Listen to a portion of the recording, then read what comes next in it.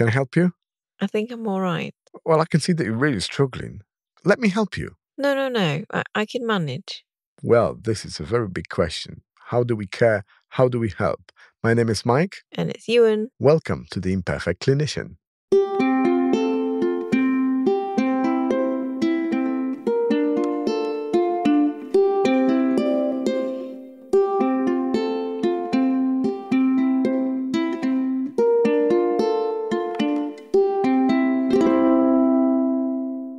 Before we were talking quite a bit about caring. We were talking about caring about ourselves. We're talking about caring for others. We've been discussing it even before we started to put it into our podcast about what does it mean to care? How do you care? And I think it is a huge subject and it is a huge thing to try to understand where do we set the boundaries? How do we care better? How to be more conscious when we care? And how to expect the care from others, I guess. Because it comes hand in hand with help as such. What do you think? Yeah, I think what you said about setting boundaries there really resonate, because one of the things that I am keeping an eye out for now is if I think I'm caring for somebody, I need to be mindful that the other person doesn't perceive it the same way, or it might not be helpful for them in the long run. How do you mean? So, like you said, care can be helping, for example. And when I want to help somebody, usually the intention is pure. Like, I want to help somebody out because they're in distress or I think they need help. Sometimes the type of help that they need is not communicated very clearly. And so I'm not providing the help that they need. I'm providing the help that I think they need. Yeah, and that's the thing about help as such and about care. Do we need to first establish what do we need to do in order to care or help effectively? Do we need to make it known to others how we expecting others to help us if we want others to care for us in a way? I think caring for others needs to be done better with communication. So by that I mean usually when something happens, from both perspectives, from let's say a child has fallen and you want to care for the child, you want to help the child, it's usually a knee-jerk reaction to say, I'll take you away from the problem, or we wouldn't address it because I want to make you feel better. It can be similar at work when somebody is really struggling with starting the project. My first instinct previously was to just help them get started. But the knee-jerk reaction usually comes from feelings and not rational thought. So when I'm in that frame of mind, I notice that I'm not able to provide care, help, support as the other person needs. So what I've found is instead of going, oh, let me help you, because I think that is triggered by a lot of things, but mainly fear. And it takes a lot of practice. It's not easy.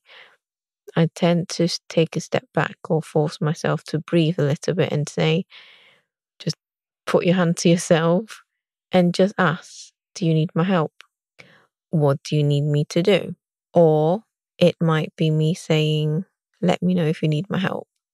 And that is so hard to do because it's so much easier to just dive in and solve the situation. Yeah, but then you're putting responsibility on the person who might not feel comfortable when asking for help. So you're assuming that people are going to communicate with you on the same level of understanding that you have. And it's putting, a responsibility on somebody who might be in desperate need of care, of help of some sort, but then can have certain barriers, trying to tackle the world on their own because they don't have a practice of asking for help. So I think what you said about the responsibility side of things I feel that, let's say, if I see you struggling with something and I can see that you're shouldering the responsibility, when I dive in and help you, I take that responsibility away from you. But by doing that, I disempower you to learn. Okay, so your attitude in that respect is, at first, we should care about ourselves. Okay, we should take a very good care about ourselves. We need to be conscious of what we need, of what we are short of, whether it's, I don't know, courage, time, whatever it is. Okay, so you take upon yourself deciding on what is our happy state or what is our fulfilled state. And then if we haven't got it, then we make it known to others. Okay, so you sort of put yourself as the center of the situation. Okay, we were talking about, being self-compassionate in every aspect of it in the past, and it is very important to make sure that we realize when we need to look after ourselves in a way, so that sort of shows that we may be in need of some sort of help. I mean, it doesn't necessarily have to be a physical help. It could be, But I'm struggling to see the link between the situation where the responsibility is taken away from you to what you've just said. Well, I think that when we are conscious of our state where we want to be, okay, so we find ourselves happy when, for example, we do certain activity. I don't know. I need to take children to school, but I am short of time and I'm really struggling to fit this in. And somebody comes along who has kids, for example, says, "Oh, do you know what? I'm dropping mine off. I'm going to take yours off as well." So would you ask for that help? Would you realize it yourself? Because that's going to ultimately make your life easier. Or would you wait for somebody to offer it to you? I'm thinking around something a little bit different. So, for example, you struggling to start an essay and I help you start it. By doing that, you don't learn the skill of starting something because there is a fear of making mistakes. Yes, but then, if I want to do it, because that was the situation that I was in the past, but that doesn't necessarily mean that I don't need help. It means that maybe I feel like I should be able to do it on my own, which sometimes it's very difficult for us to assess. And that's why I used your help to do it. Yes, but I think there are journeys that the other party has to learn the hard way because by doing that, I don't feel that if it happens again, you've learned the skill to manage it. What about if there's a situation that we are in a position that we are able to help or we want to help? And are we still asking for us to help them? Like, for example, I don't know, our parents, our children, are we waiting for them to assess the situation, or do we step in knowing that now is the best time for us to help? There are completely two different situations, though, is it not? I don't think it's fair to compare those two together. They If both you, fit within caring remit. yes, but then if you're looking at a child, and it's very dependent on the child's age, I think. So if, for example, our 5-year-old's trying to fold socks and it's taking her a while, she's struggling, I'm trying my best not to help her. And I asked whether she needed help. She said no. And then I feel a bit better because she said no and she managed to do it. But the process of looking at her was painstakingly hard. But if you're talking about parents in our age, then parents will be elderly. Their version of asking for help might be very hard because if they needed to ask for help, I feel that that is already in dire state just based on how my parents are. That's why I feel that you're comparing apples and pears. It's not. Well, I agree that these are, different situations because you have got children that may not be able to fully assess the situation. But then we come across many situations where we feel like we should be able to do something and we're not. And then we need help to, So what you said about we should be able to do something, is that not our perception of it's what all we about should do to perception. help instead of what the other person actually asked for? So this is the thing about the help and about care. Do we pursue our vision of helping others, or do we try to establish what would be the best way of helping others by, having a discussion how we can help people. Because I'm telling you why I'm sort of leading into this. Because when I was riding the bike this morning, I was having a little think about care and about helping others. And one thing that came to my mind says, if I ask for help, does it not always, maybe sometimes not, and this is up for discussion, is it not a favor?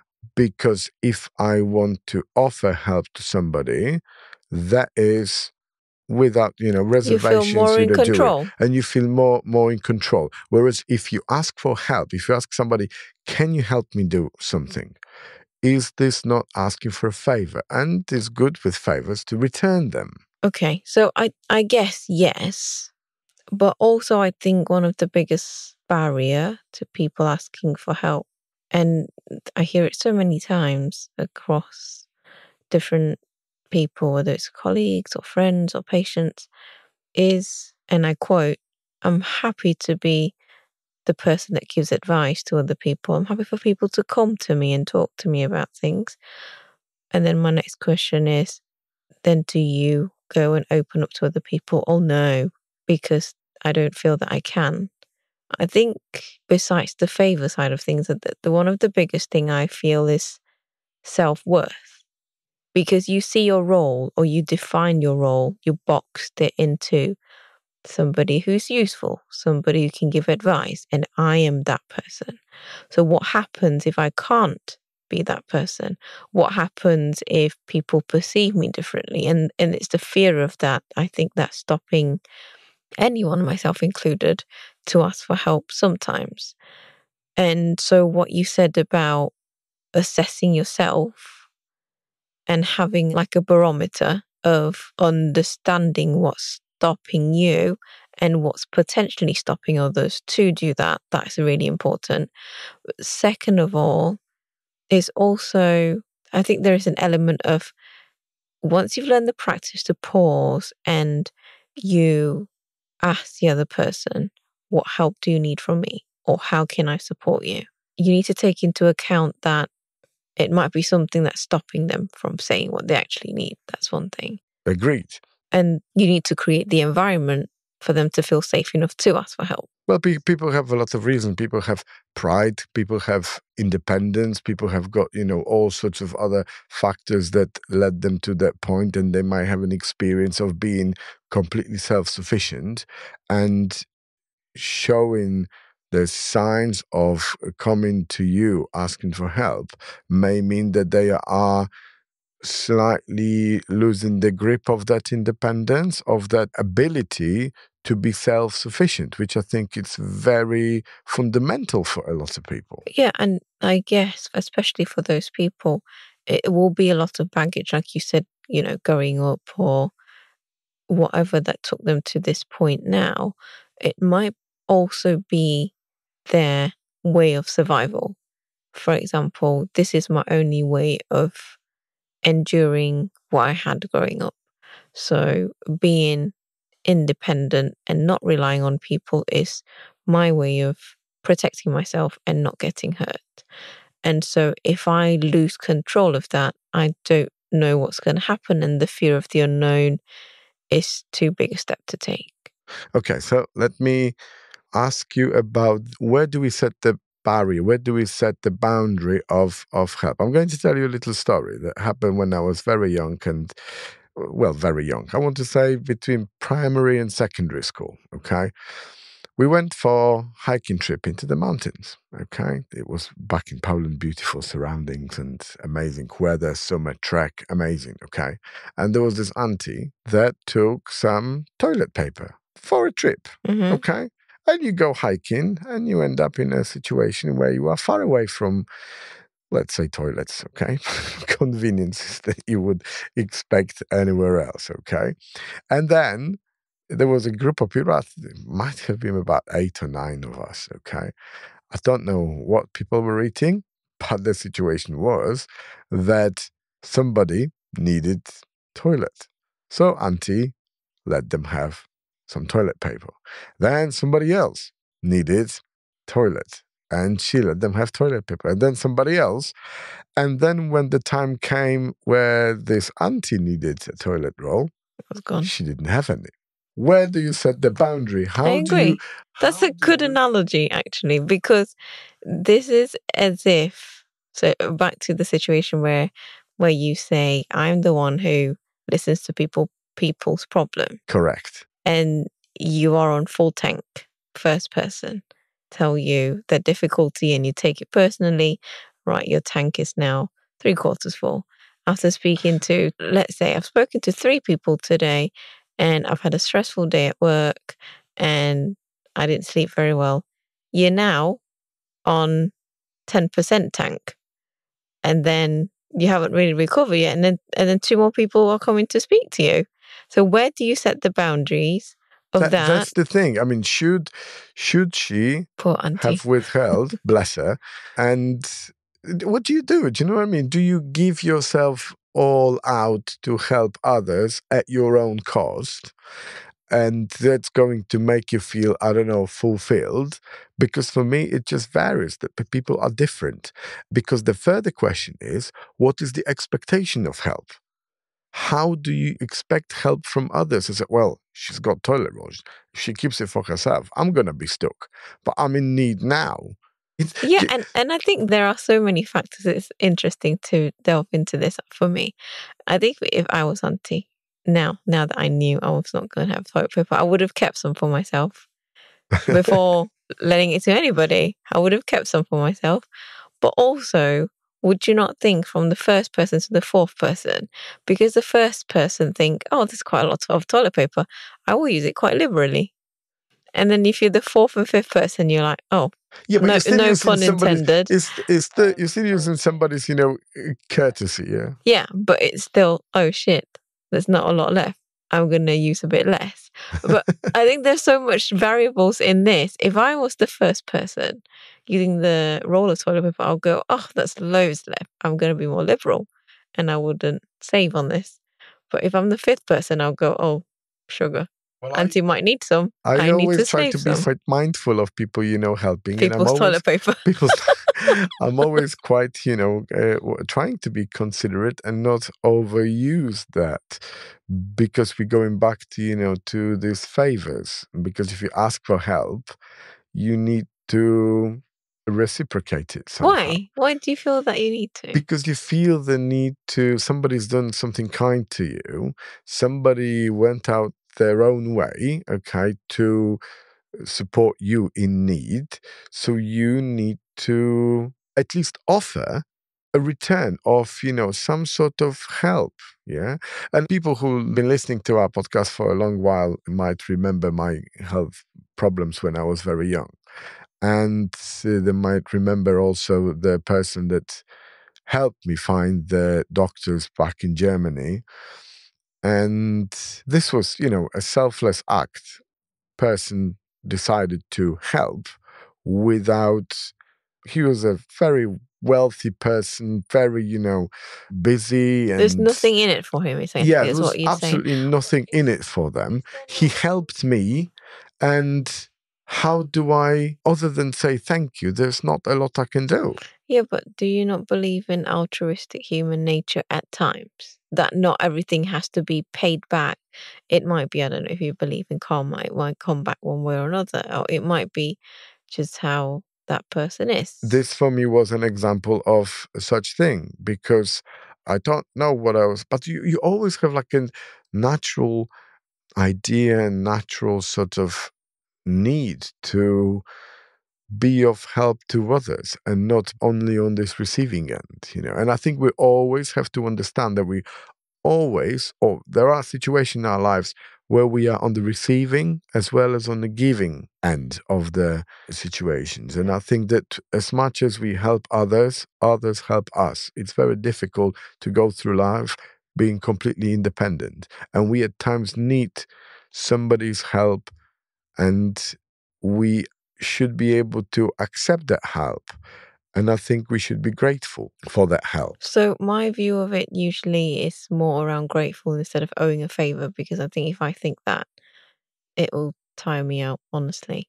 But also, when you talk about that balance of receiving and giving, I don't know, but I've noticed that there are so much more people are on the giving end and afraid of receiving or even afraid of asking. So when we talk about that tank analogy, there's so many people that I've seen that are really stretched in life to the different level, to the level that we talk about, whether you're sort of head above water or constantly bobbing in and out of the water, your head. And there are more and more people that way for different reasons, of course, but emotionally, that tank is not adding up. So you're saying that people are more willing to give rather than in need of help, Rather than in need, accepting help, accepting help. asking and accepting help. I agree that people are more likely to give help rather than to take help. But I disagree because I think that there is more people in need of help than people who are actually giving help. I think that there's a lot of people who, including us in many situations, that we give help on our terms when it's convenient to us, when we're not stretching ourselves. Mm-hmm. And that may not be the full extent of help that people need, the full extent of care that we need. But then if we go beyond that border and go out the way, there's not going to leave a lot of us. Yeah, and this is setting boundaries for me. Yeah, exactly. I mean, and setting boundaries here is very important because in order for us to help more, we need to look after ourselves. Yeah. So we had a comment somewhere on one of our socials that somebody said that disagreed with us about like the self-compassion, that we need to look after ourselves because somebody wants to be only of service to others. And what they are, it doesn't really matter. And I think that people who can look after themselves and being open-minded, being self-conscious, are in a more understanding position to help others. And they can provide that help not at their own cost, or not that much of their cost. It's not that much of a burden to them. And it feels to me more of a marathon runner than a sprinter. Because I don't think you can do only one. You can't just take care of yourself and not people around you. And you can't just take care of people around you and not yourself. It's a tricky balance. But I feel that if you take care of yourself, like you said, in order to help people, it feels that you're able to help people longer and even better. I think that if everybody, I know it's a hypothetical situation, but if everybody was willing to help, but only to a certain degree, and not want, because it's very hard to define, where the balance is, because some people can label you as selfish. And again, you're going to come across things that is called an opinion, okay? Because then there is opinion of how do you help? How have you helped? And people have got different ideas of, how helpful you might be. For me, in general, caring and helping means that somebody is in a better position, either happier or something achieved after seeing me than before. That means that I've sort of made a difference. And that's for me as well. That's how I accept help as well. If, I'm stuck, okay, let's say with this writing essay. Yes, I was stuck. Whether I was able or not to ask for help, that's a separate story. But you helped me. You cared about what I was doing. And you got me beyond that point that I was really stuck in. And that for me was help. And that for me, that's how you showed your care. And again, it's that perception, isn't it? Because somebody else might say, well, you've just taken away his only chance of learning. That's true. But then, how much learning are you willing to provide to people before they're going to, well, become either upset or really, really down as a result of it? Because sometimes people don't know how to, step out of this point where they're stuck to move forward. So, being a devil's advocate there, then, if they don't experience that and not learn the skills to step out of it, then if it happens again, they'll just slip back into that because they haven't built the skills and the technique and the resilience to overcome something like this. Well, I agree, but people sometimes are heading in a direction that may not benefit them in general. And I agree that it's all, good to say that it's a hard lesson and all, but at the time when they need that help to get to that point, that's when they really need you. They really need your care. They really need that support. Whether they are able to express that need or not, it's a different story. Teaching lessons, it's a completely different kettle of fish. Help and care is something for me, and teaching people a lesson is a completely different thing. You can teach people a lesson and let people overcome their misgivings or whatever lack of skill in a more supportive way as well. Don't you think? I guess then that highlights the inequality then for people who don't have anyone or any way to ask for help, because it can be they're asking for help, but there isn't anyone who is willing to help them. But that's where we need to listen out for those that need help. And that's responsibility of those who are able to do it, not at their own, personal cost to drive them to the ground, but those who are, next to you, neighbor that needs shopping. Help and caring is only as good as you're actually going to deliver, because the willing to help is a bit different than actually delivering the help. I agree, the action speaks a lot more than the word. Like I say to you, I really appreciate you. When you move next time, I'll help you out. And if I just said it and not really do a lot, that's one thing. If I said it and then sent you money to contribute to your delivery van, and if I said it and actually came to you and helped you pack, which one do you think has the most impact? Well, of course, the personal touch. And there was another thing I was thinking about, paying for somebody to help you. Okay, because that's another, subject. I think that if something is to help, like you're physically doing something for somebody, saying thank you, you don't say thank you with the money. Because I don't think it's going to have the same impact as if you sort of offered somebody to help or help do something else for them. Going back to favors. Effort and time means a lot more than money, because Correct. money is cheap. Or cheaper. People Easier, do, yeah, easier. easier. Okay, so now we know it's not easy to help, it's not easy to accept help, it's not easy to care for others, and it's even harder to accept the care. So, how about in our professional life? Because we care about our patients, we care about our team members, and how do we show that we care? What are the boundaries there? Does it change if you're doing something professionally? I don't think so. I think what you do personally helps you professionally as well. So, for example, we've talked about the boundaries. If you don't set the boundaries personally, or you don't have the practice of doing that, it's going to be harder for you to do it at work, because if you don't say no at all, it's harder for you to do it at work because you just don't have the practice of doing Yeah, it. I agree with that. I agree with that. But I'm talking about, I know that the best patient is the conscious patient. The best patient is the one that comes and asks for help. Hmm. But then a lot of people don't know that they need help. That's why you have all the screening programs and everything else that may come across people who are in a health need in a way. But then there are those people that will say, oh, I'm not going to bother the doctor.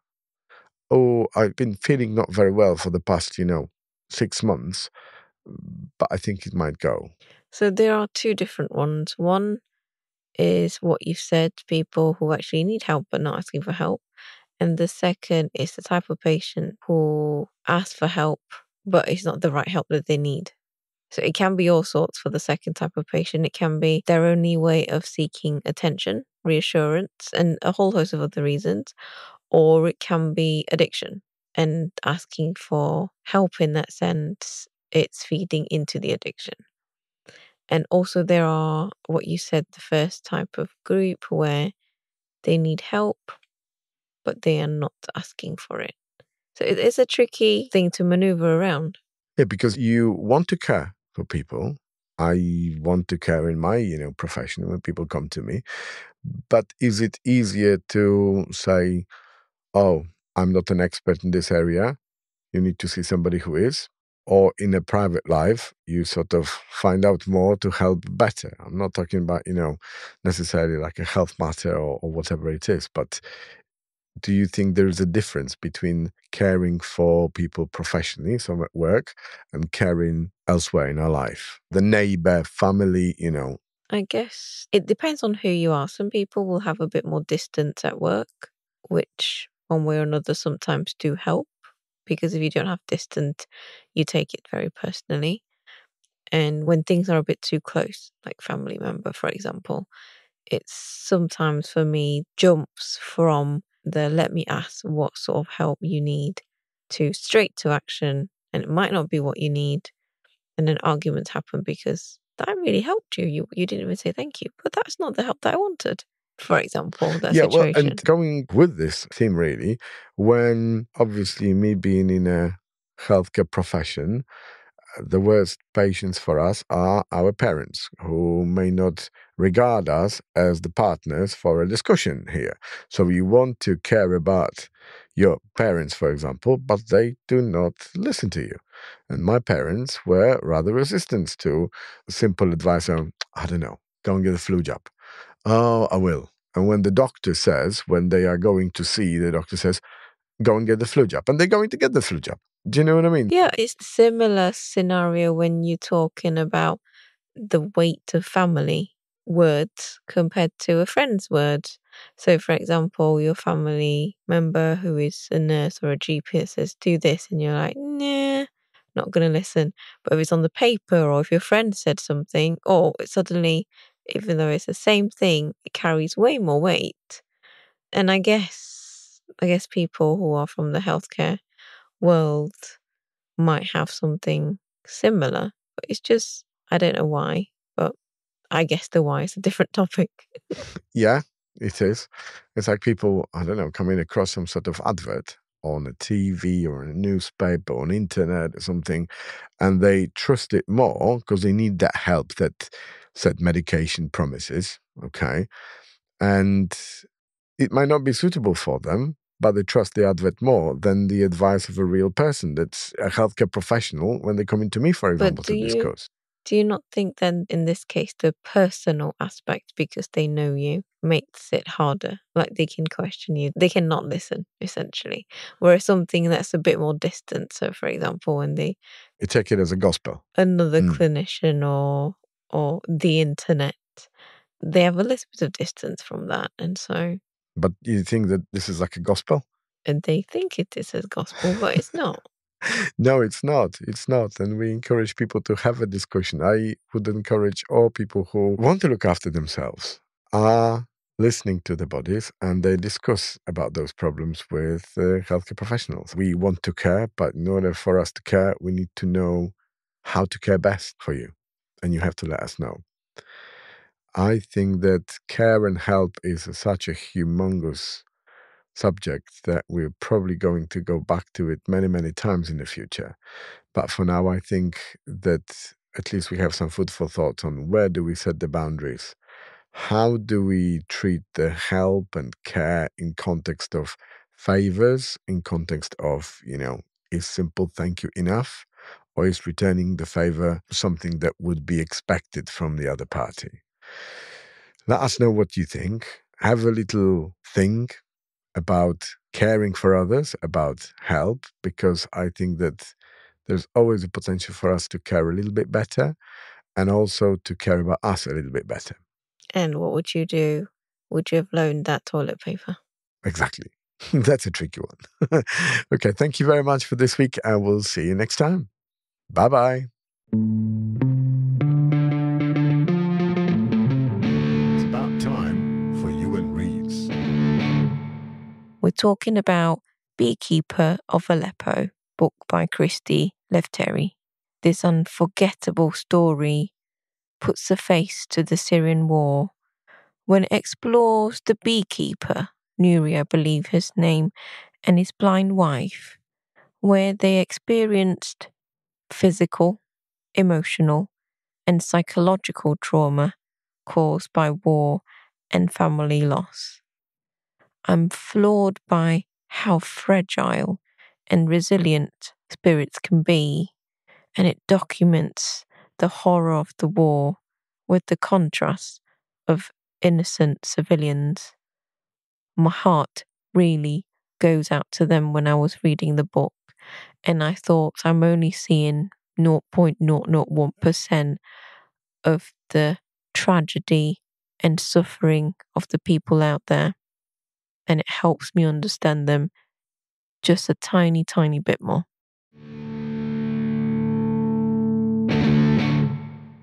Thank you for listening to the Imperfect Clinician podcast. Grow and learn with us using our experience and flaws, just like we'd learn every day about ourselves. The best way to support us is to hit that follow or subscribe button. Thanks for your participation in our socials. We take to heart the ratings, reviews, and comments. The best way we can repay you is by making this podcast better and by reaching and inspiring more people like you, like us. Until next time.